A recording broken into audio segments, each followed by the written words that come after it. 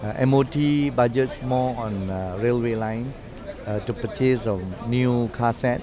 We want to improve our services, our double track ETS from Kuala Lumpur to Padang Besar. That is an important stretch. We don't have enough car set. Now with this commitment from the government, we are purchasing another 10 more, and this is good for our services.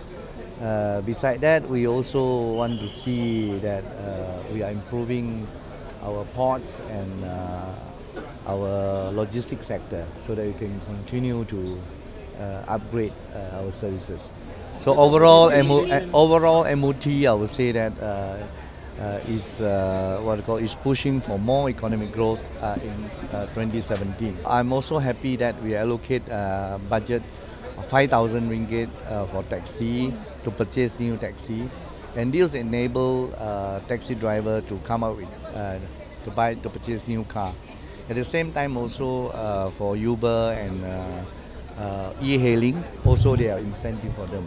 So ini semua menunjukkan komitmen kerajaan untuk menjaga semua lapisan masyarakat.